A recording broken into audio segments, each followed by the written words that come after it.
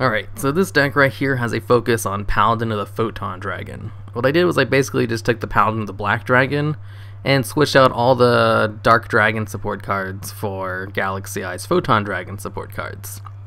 And it seemed to work out about just as well, kind of. I think the Dark Paladin deck works a little bit better because their Ritual card allows you to use monsters above level 4, while this one only allows you to use monsters that are exactly level 4. And now that I say that, I'm not 100% sure if that's true or not, but I'm pretty sure it is. Yeah, this one, you can only use cards that equal exactly 4 in order to bring them out, which is kind of a pain in the ass, considering the only level 4 cards are the Manju cards plus Unicorn. I was able to bring him out pretty quickly anyway.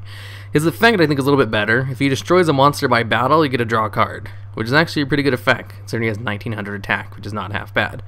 And his big effect, the whole reason you run this card, is that you can tribute him to special summon a Galaxy Eyes Photon Dragon from your deck or hand. Not graveyard, just deck or hand, but the other paladins have that effect as well. The thing that he has over the Black Dragon one, though, is that he can use this effect as many times per turn as you want. So you can actually just use it 3 times and bring out all 3 Galaxy Eyes Dragons, which I think I do in one of them. No, I think I use his effect twice, and I also use the Galaxy Eyes Cloud Dragon to bring out the other one.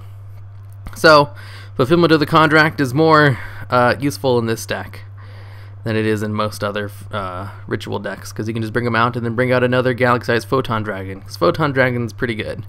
He has 3000 attack beat stick, and he can get rid of XYZ materials, I guess.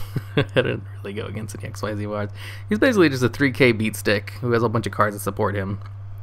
So he's a fun card. I kind of want to try putting like a deck together with all the Paladin Dragons. Like the White Paladin, Dark Paladin, and then the Photon Paladin. I don't know if that would really work though, because they're all like just a cog in the machine of a different archetype. I'm pretty sure I can figure out something.